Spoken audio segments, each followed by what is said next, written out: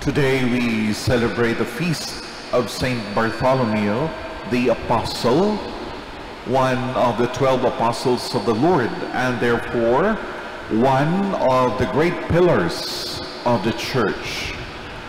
Saint Bartholomew was also likely known as Nathanael, as according to today's Gospel passage, one of the Lord's 12 apostles was one named Nathanael, whom the Lord called in an amazing way and known for his great intellect and wisdom. There was no one else among the 12 apostles who can fit the description of Nathanael except for Saint Bartholomew the Apostle.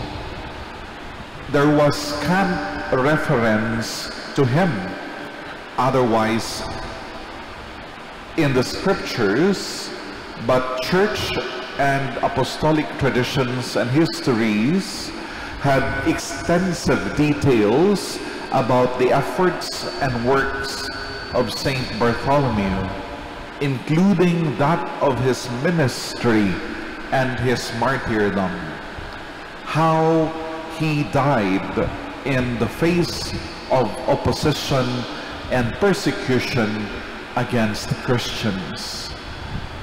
Saint Bartholomew has been glorified, has been raised to the bliss and joy of heaven, as the Lord had promised to all those who have been faithful to him. As we heard in our first reading today from the book of Revelation, we heard how St. John saw the vision of the New Jerusalem with the names of the apostles inscribed upon its gates. Thus, that is how the Lord will also treat all those who have been faithful, who have been true to him, all those who have given their lives to his cause, like all the apostles and the holy saints and martyrs and the innumerable other holy men and women who have gone before us and whose lives shone forth with great virtue and faith. Their works and examples should serve inspiration to all of us as Christians, God's beloved people and disciples, on how each and every one of us should be living our own lives with faith. And therefore, all of us are reminded today that we cannot be idle in the living of our faith in life. Each one of us have been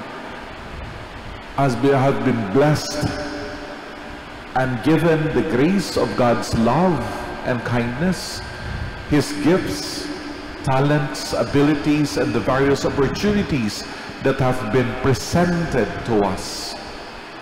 We are all called and inspired to do our best that our lives may truly reflect our Christian faith and all that the Lord had taught us to do, just as Saint Bartholomew had done with his life.